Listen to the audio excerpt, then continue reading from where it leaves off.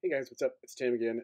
Just another thing I want to talk about is why Image Comics and how does it work? So, Image Comics was a company. Its company was founded in 1992 by 7 elite comic book artists who had left Marvel. Uh, there's plenty to that story, and you can find that elsewhere. And of course, they'll talk about the conflicts and the big personalities and the big guns and the big boobs. And I love that stuff, but I don't want to talk about that. What I want to talk about is how Image works and why Image Comics is important. So, a little assessment of how this usually works is in other mediums, when you create something, generally speaking, for a company, the company owns it. So, example, John Carpenter does not own Halloween. That is owned by the producers, and they can hire John Carpenter or they can hire someone else to make Halloween movies, as you probably are well aware. And that is also true for, generally speaking, novels and music and a bunch of other mediums, although there are exceptions.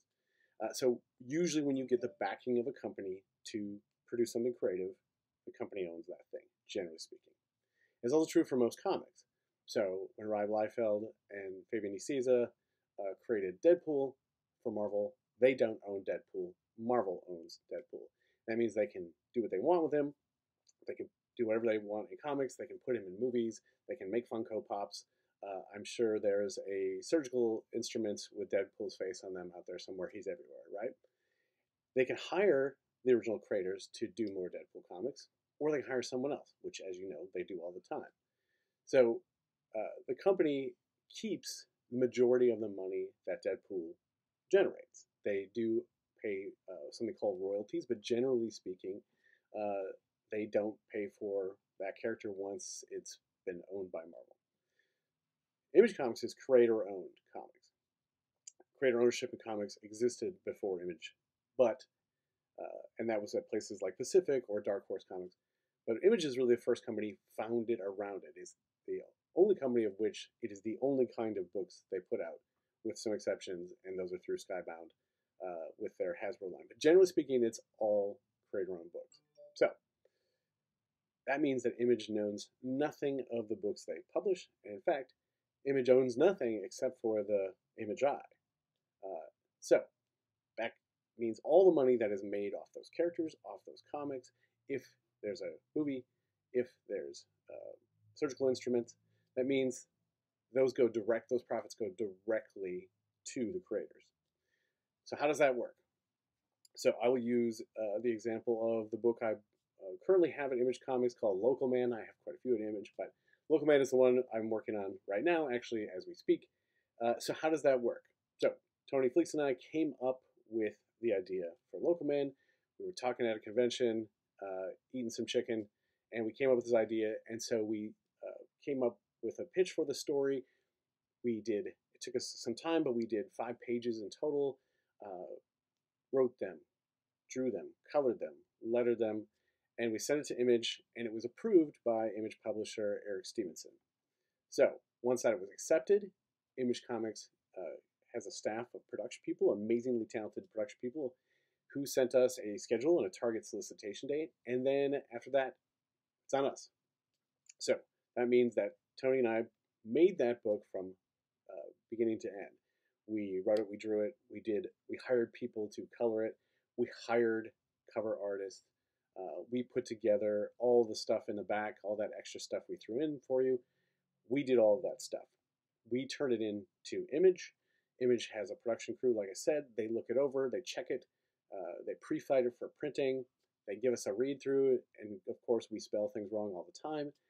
And then the book goes out into the stores. So uh, once the book has sold in the stores, uh, about 3 months later, the distributor cuts a check to Image Comics, and the Image Comics takes that money and they take a small fee, usually about $2,500 or so for production, the cost of the ad in the distributor, which in this case is Lunar, and then they send the rest of that money to the creators. And so from start to finish, it can take a very long time. When we started Local Man and got it approved and then got a solicitation date, from the time we finished the first issue to the time we got paid for the first issue was probably 9 months, which again is an investment and it's a risk on us as creators. But it means that we own Local Man. We can license it for a movie, and hopefully we'll get those surgical instruments. So then the series can go on as you determine you would like to, if you would, and the sales permit, and then you can put out a trade collection of these series, and so the trade collection will go through the comic books market and also the book market, and then Image will also add that as to your accruals, and so every 6 months in October and April, they send an accrual check for how much those books have sold over time. It includes every sale. It includes every cost, including storage, shipping, all that kind of good stuff that goes with making a physical paper product. It also includes digital sales, which would be through Amazon Kindle or Image's own digital site. So how successful can this be?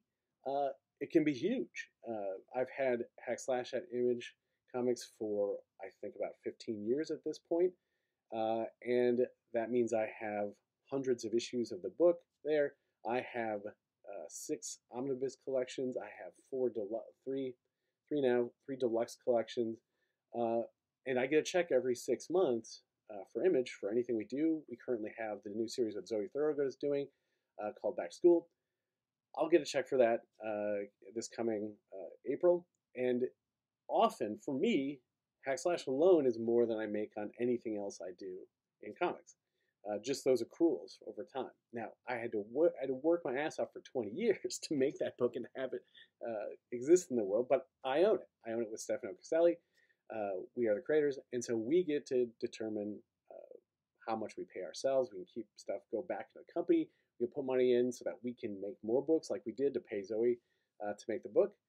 But in the end, the risk was way worth it. And being that I own Hack/Slash with Stefano, if someone wants to make a movie, that goes through me, though that's a whole other story. But if they want action figures, I get to take care of that. If they want to make surgical instruments, which I think Hack/Slash branded surgical instruments would be amazing, all those things are determined by myself. And so that makes it absolutely worth it. And if I had done that character at Marvel or DC, I wouldn't own her, and Marvel and DC would be taking that money.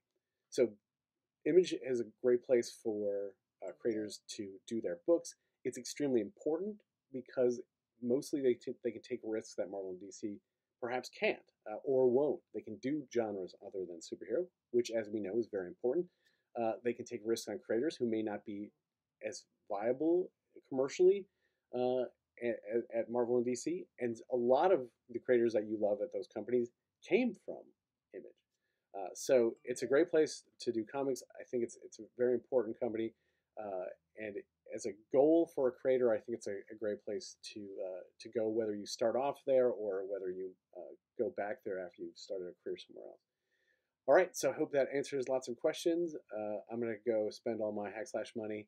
But thanks so much, and I'll talk to you soon.